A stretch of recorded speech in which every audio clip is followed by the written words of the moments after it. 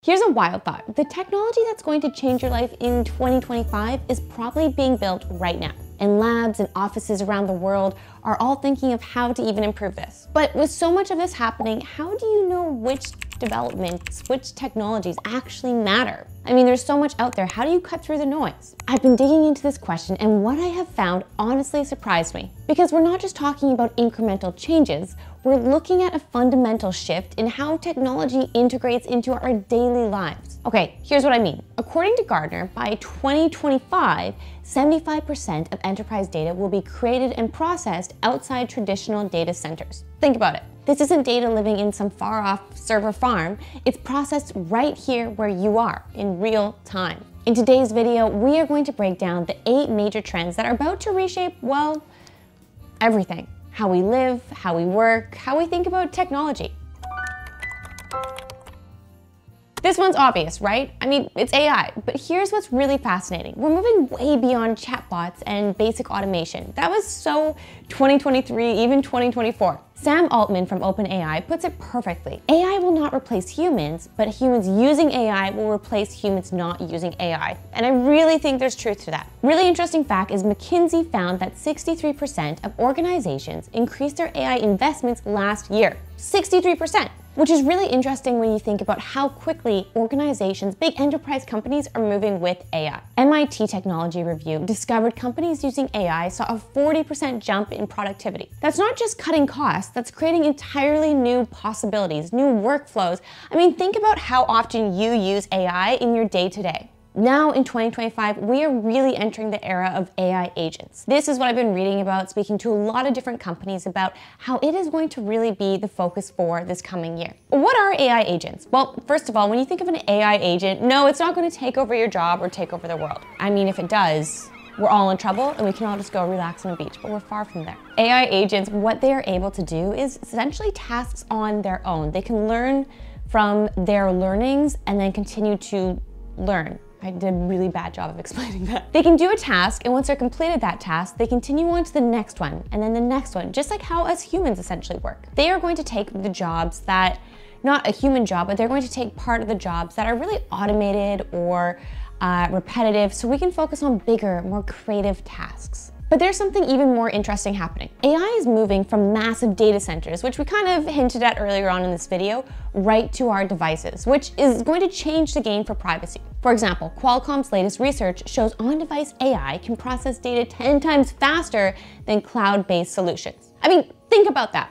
What that means for privacy in particular, speed, for what's possible. If you're able to just have AI working locally, models running locally on your device, it's wild and it's great for privacy. Let's start there. Speaking of privacy, another big topic is quantum computing. Now listen, I did a video recently talking about quantum computing, and so many people were saying, Tiff, it's so far off. What are you talking about? Only to have, I think, it was within that week, Google announced their amazing findings, incredible findings and breakthroughs with quantum computing. It's coming sooner than we realize. I really believe that. I'm happy to have this discussion in the comments if you disagree with me. This is just my opinion on how soon it's coming.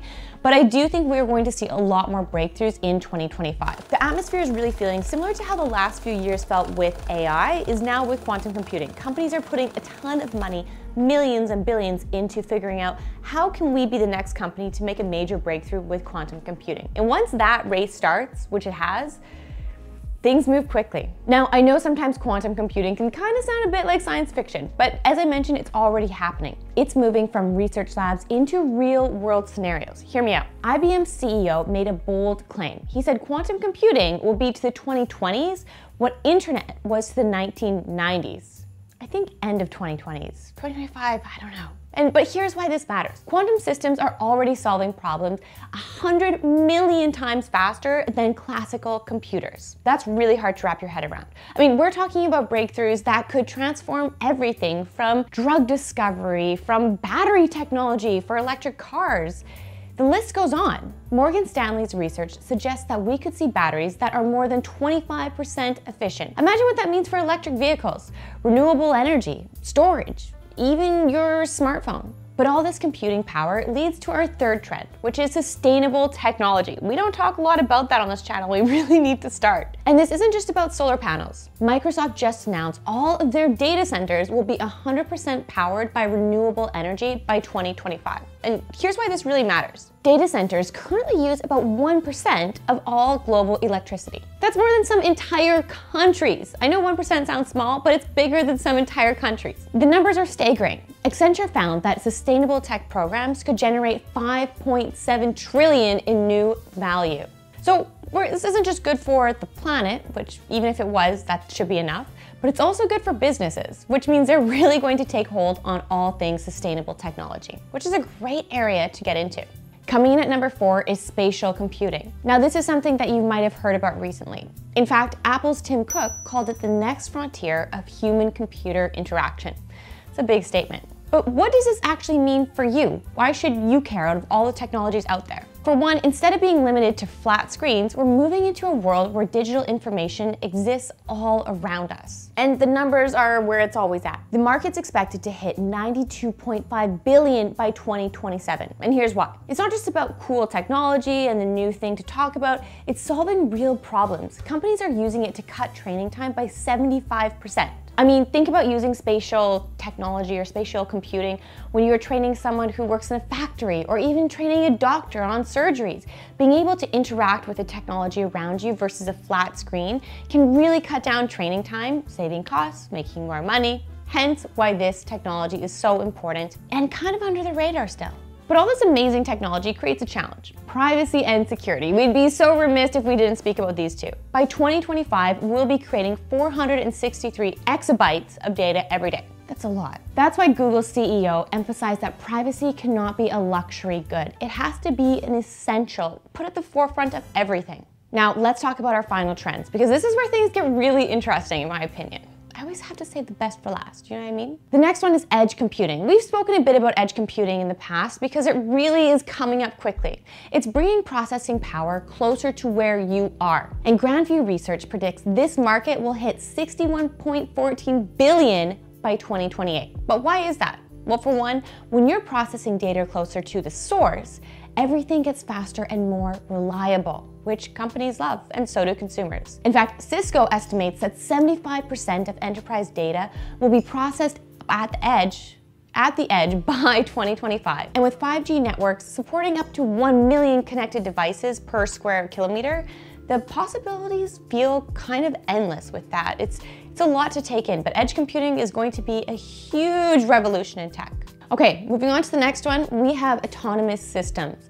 And I'm not just talking about self-driving cars. I know you probably rolled your eyes for a second there, but there's so much more to it. For example, Elon Musk believes full self-driving cars will be the most valuable asset we have ever created, which I get the time that we would say with this, but this goes way beyond transportation in this example. McKinsey found that autonomous vehicles could reduce accidents by 90%, and industrial automation could add up to 15 trillion to the global economy by, I think it was 2030. We're looking at a future where routine tasks across every single industry become automated. Automation is the end goal of all of these companies, freeing us as humans to focus more on creativity, strategic work, the list goes on. Okay, but let's get back to more security things. Zero trust security visualization. Our 7th trend is exactly this, and it's becoming critical as our digital world expands. Gartner predicts that by 2025, 60% of organizations will use cybersecurity risk as their primary metric for making business decisions. That's wild. So if you're thinking of an industry to get into, cybersecurity is the way to go.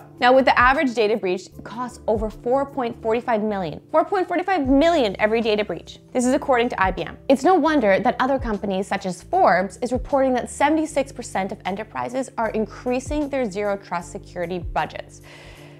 Good budgets, hire more employees, get into cybersecurity.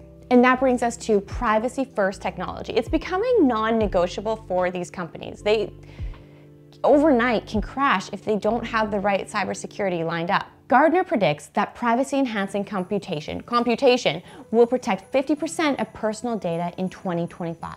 50% of privacy-enhanced computing protection. The global privacy tech market is set to reach $103.8 billion by 2028. And here's what's really interesting, if you can even wrap your head around that. 75% of the world's population will soon have their personal data protected by privacy regulations. This isn't just about compliance or doing what's right. It's about fundamentally rethinking how we handle personal information. Because with tech moving so quickly, everything is about to change. To sum it all up though, here's what fascinates me most about all of this. None of these trends exist in isolation. If you look at Harvard Business Review, companies that integrate multiple emerging technologies are seeing their revenue growth accelerate by 40%. So we're not just building better individual technologies, we're creating entirely new processes and possibilities through combining these technologies together. These are some technologies that maybe are a bit underrated today, maybe aren't spoken about as much, but will continue to become